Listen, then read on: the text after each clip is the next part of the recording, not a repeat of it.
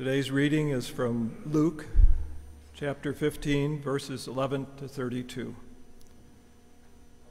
Jesus continued, "There was a man who had 2 sons. The younger one said to his father, 'Father, give me my share of the estate.'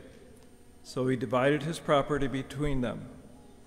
Not long after that, the younger son got together all he had, set off for a distant country, and there squandered his wealth in wild living. After he had spent everything, there was a severe famine in that whole country, and he began to be in need.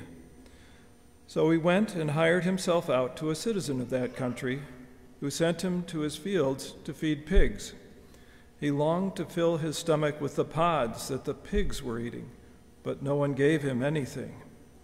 When he came to his senses, he said, 'How many of my father's hired servants have food to spare, and here I am starving to death. I will set out and go back to my father and say to him, Father, I have sinned against heaven and against you. I am no longer worthy to be called your son. Make me like one of your hired servants.' So he got up and went to his father. But while he was still a long way off, his father saw him and was filled with compassion for him. He ran to his son, threw his arms around him, and kissed him. The son said to him, 'Father, I have sinned against heaven and you. I am no longer worthy to be called your son.' But the father said to his servants, 'Quick, bring the best robe and put it on him. Put a ring on his finger and sandals on his feet. Bring the fattened calf and kill it.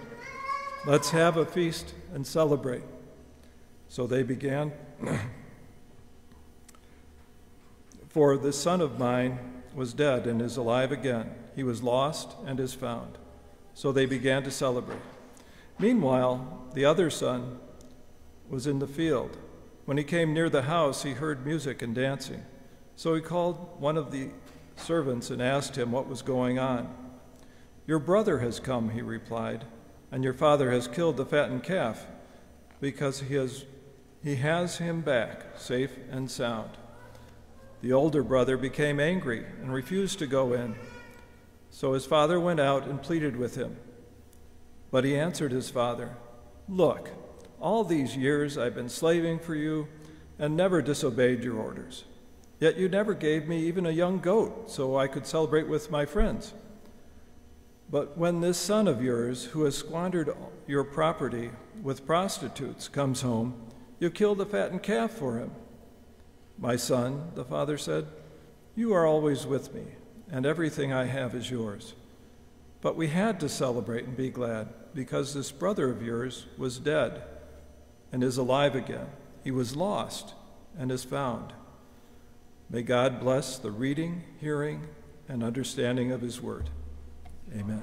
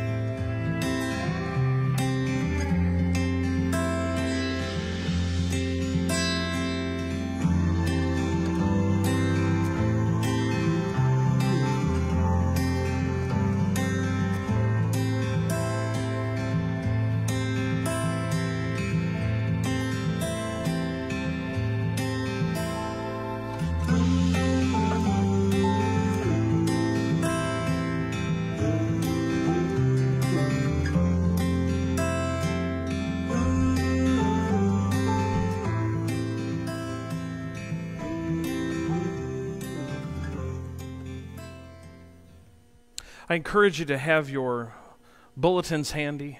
They've got your scripture readings for this week, as well as space to take notes, so that when the Spirit speaks to you, which I know will happen. You can jot those notes down. And for all of you worshiping at home, make sure you've got a little notebook with you so that you can take those notes as well when the Spirit speaks, so that you can remember what God is speaking to you today. Will you pray with me? Gracious and almighty God, we come striving to hear your word. And so, God, I ask that you would make your message known. God, that the words that I speak would no longer be my own, but the words that I speak would be your words for your people. In Jesus' name, amen. So I know that I have told you parts of the story where my wife and I met. She immediately starts shaking her head. But I want to give you a little more background to that story, a little more background to my side of the story. See, I know that you might ask her after worship, and she might tell you things a little differently, but we must understand that we view our stories through our own lenses. So while the story is in essence the same, we have differing views. So first, factually speaking, we shared a music stand and orchestra. I was not that good with my violin playing, and Sherry was much better. I still say that she played down to my level so that she could share the music stand with me. This is important, so please remember that part of the story. So, in fall of I think it was 1984, actually no, it was 1985, no, it was 1984, I entered Rockford West High School, a large school on 3 floors. I was intimidated not only by the size, but also the many students that were there. I think my graduating class was about 600. I was a freshman, which meant that I had to watch my back at all times, right? You remember being a freshman? I was also almost 6 foot tall and weighed all of 120 pounds. I don't have a picture for you, sorry. I was not an academic student by any means, and I also wasn't into sports. I found my niche in the music department. I played in orchestra, I sang with the a cappella choir. I also got involved in all of the musicals, getting actually my debut as the high tenor in the barbershop quartet of the Music Man, the Buffalo Bills. So, I was doing all right in school, making some friends, surviving that first year, but then this cute girl was set next to me in the second violin section. We began a friendship, but little did I know where this was going to lead. And here's where our stories might differ. Although she might agree, she pursued me. Even having her friends ask me if I was interested in dating her. After a little while of following me around, friends asking if I liked her, I finally got the nerve to ask her out. The rest, I guess you could say, is history. But I will always remember how she pursued me. So now you remember from last week, we talked about prevenient grace, the grace that comes before. You remember this? The grace that comes before, that we talked about how God pursues us and desires to reconcile the relationship that we have with our Creator. You remember that Adam and Eve ate from the forbidden tree. They hid from God, but God still searched for them, calling out to them, drawing them back into this relationship. This is prevenient grace. But today, we talk about justifying grace. Justifying grace. This is the moment that we make a decision to follow Jesus. The easiest way I always remember this type of grace is you say justifying grace. It says, just if I'd never sinned. As if I'd never sinned. That's justifying grace. You see, in the beginning, God created everything. God created the sun and the moon, the day and the night. God created all the animals in the water and on land and in the air. And then God created humanity and commented that it was very good. God placed humanity in the garden and life was good, right? It was wonderful. But then we messed up. We did things we shouldn't have. We sinned against God. We broke the relationship that we once had with our Creator. And once we realized that this had happened, we longed for a restored relationship with God. But not only did we want that relationship, God wanted it as well. And I think that's really important. God wanted that relationship. Remember, the first page or so of this particular sacred book, that very first page, is all about creation and how things were good in the garden. The rest is all about God calling us back into a relationship, the relationship that we were created for. In Jesus' life, death, and resurrection, we see how God fulfilled this salvation plan. And then Jesus calls out, like we hear in Matthew 11:28, he says, Come to me, all you who are weary and burdened, and I will give you rest. Come to me, Jesus says, and I will care for you. I will love you, and I will save you. John gives us that powerful message that for God so loved the world that he gave his one and only Son, that whoever believes in him shall not perish but have eternal life.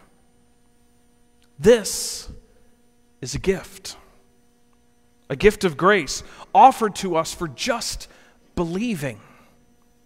It's not a reward for doing all the right things because, honestly speaking, how many of us have done all the right things at all the right times, all the time?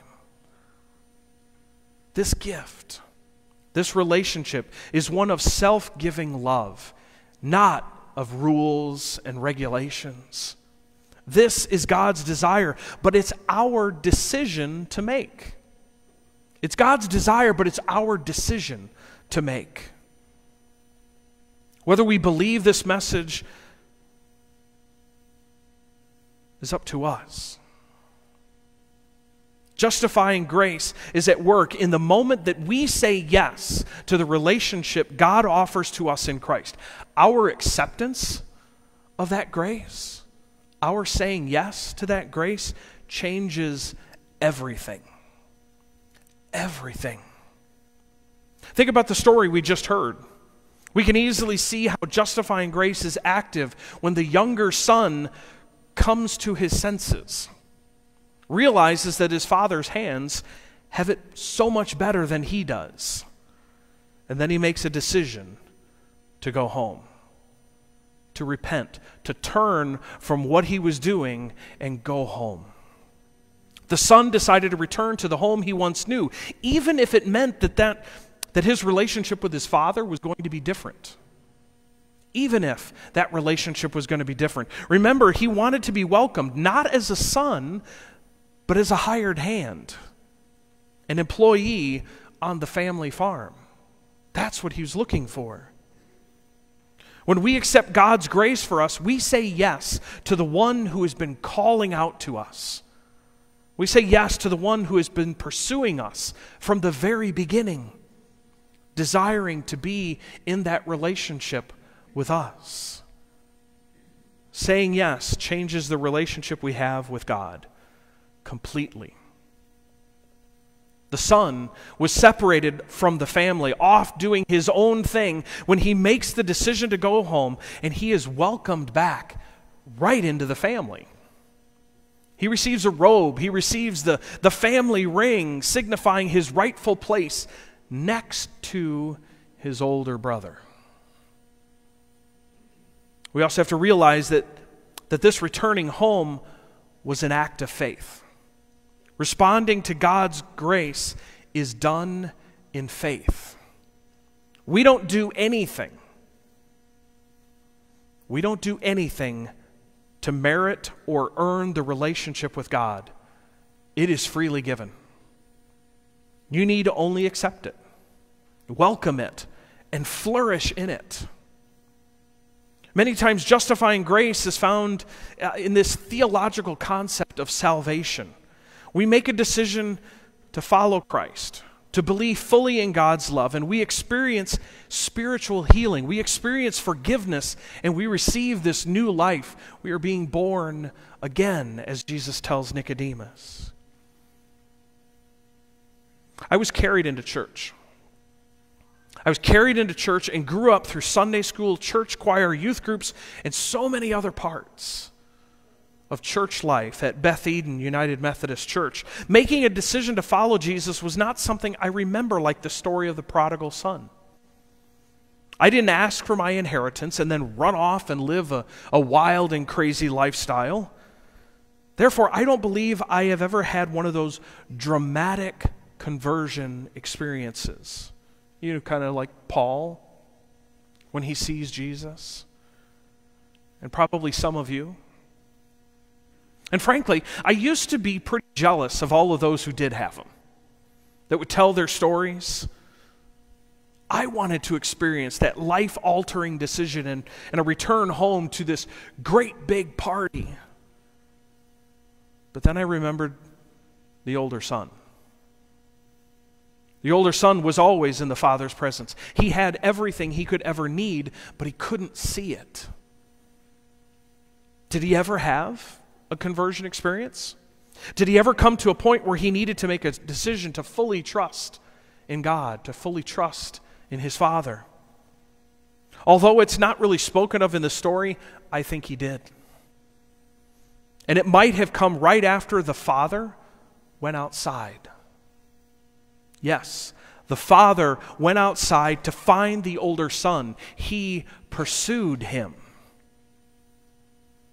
I wonder what you would make of the father pursuing the older son, but just waiting on the porch for the younger one. Maybe a topic for another Sunday.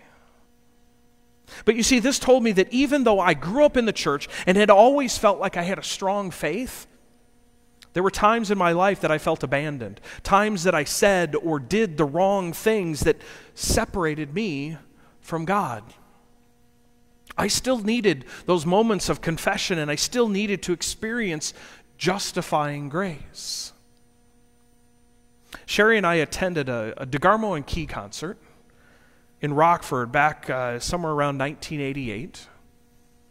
During that concert, I felt like God was speaking to me through the music and the testimony that they were sharing. And by the time we reached the end of the concert, my heart was opening up. And then Dana Key invited everyone who felt like God had been speaking to them to come forward.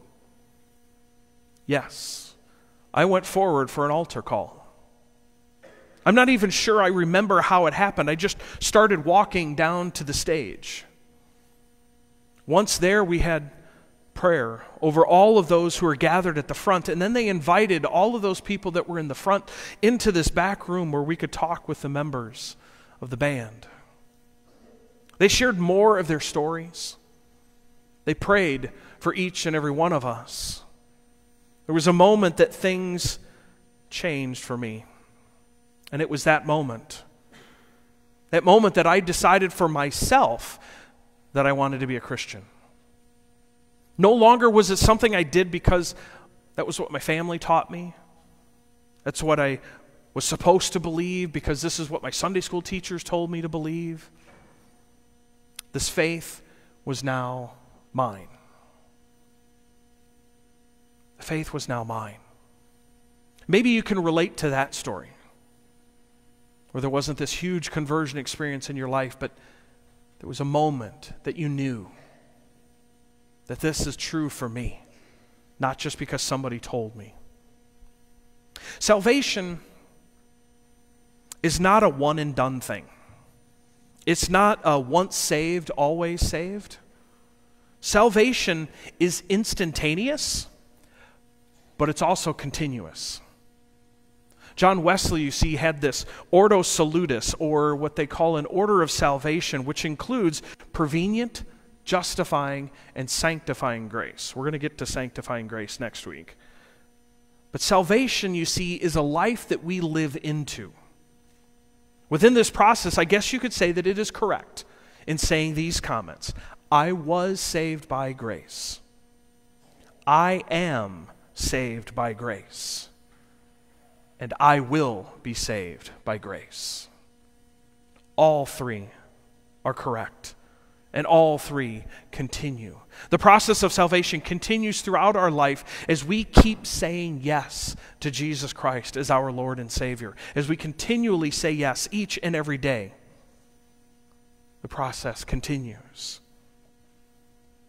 So let me wind this up with a couple of comments about God's activity in justifying grace, as well as our response that comes from God's activity. You see, justifying grace is a double acceptance. First, God says yes to us in creation, and then again in the life, death, and resurrection of Jesus Christ on the cross.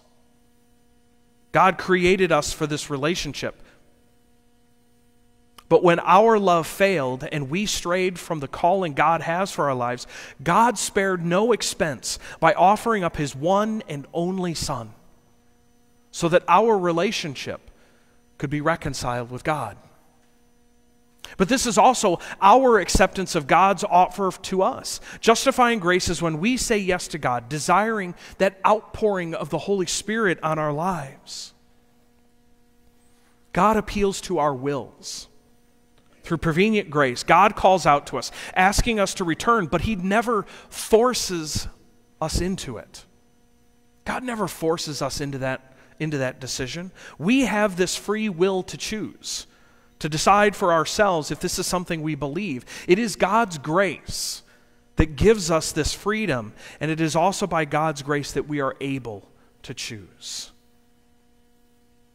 And so have you made that choice?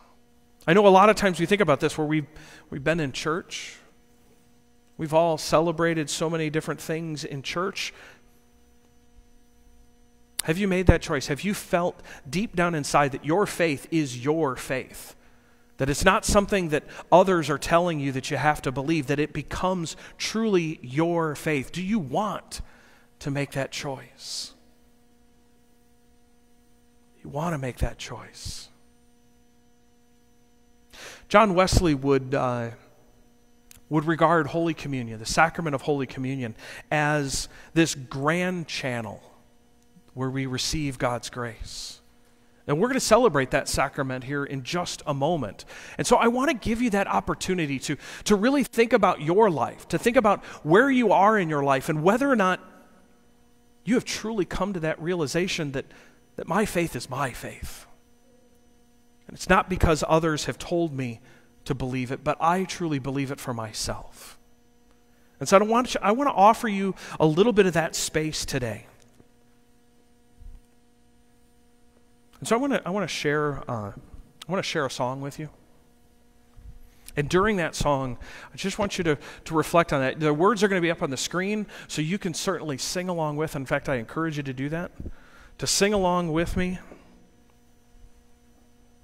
But just think about where God is speaking to you today.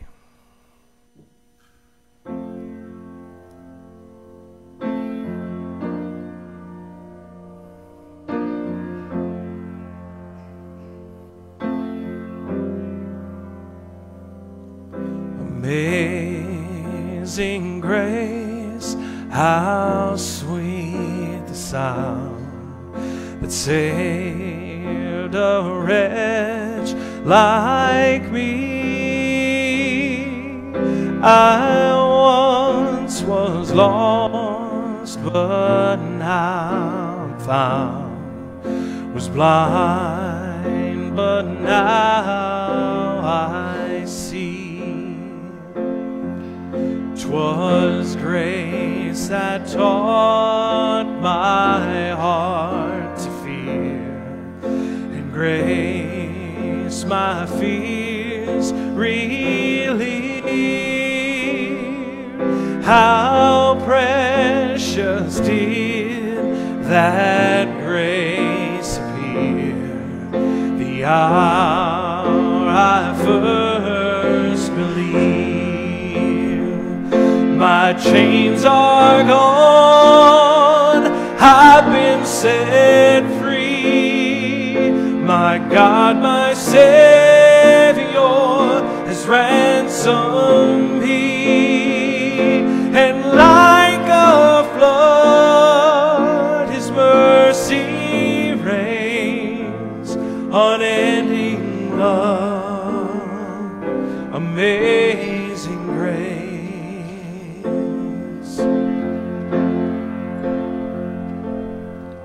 The Lord has promised good to me, His word my hope secures. He will my shield and portion be, as long as life endures. My chains are gone, I've been set free. My God, my Savior has ransomed me, and like a flood His mercy reigns, unending love, amazing grace. My chains are gone, I've been set free. My God, my Savior has ransomed me, and like a flood His mercy reigns, unending love, amazing grace.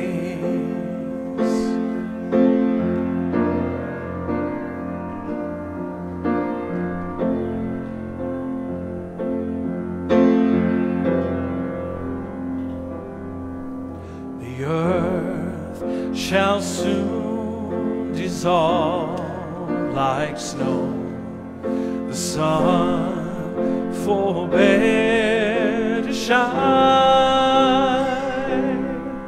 but God who called me here below will be forever mine, will be forever mine. You are forever